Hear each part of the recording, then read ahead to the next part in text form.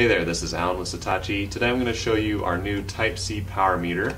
And what this will do is measure power input or power output to your Type-C device.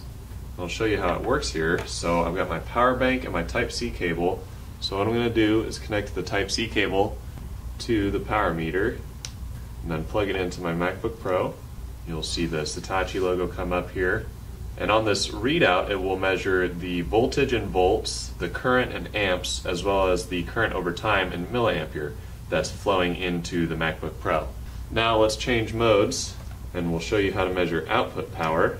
So I'll grab my Satechi hub over here, plug this into the power meter, then plug my power meter into the MacBook, and then I grab my iPhone and plug this in to the hub.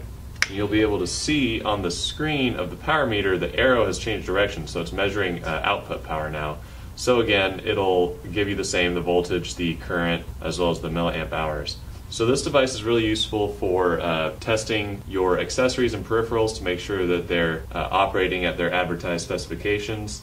This will let you weed out if you have any counterfeit products or any products that aren't functioning as they should, as well as showing you if you're charging your Type-C device, such as the MacBook Pro. It'll show you how many milliamp hours have charged over time, as well as showing the drain, how many milliamp hours have left the MacBook Pro to charge the iPhone. So yeah, that's our new Type-C power meter. Hope you guys liked it.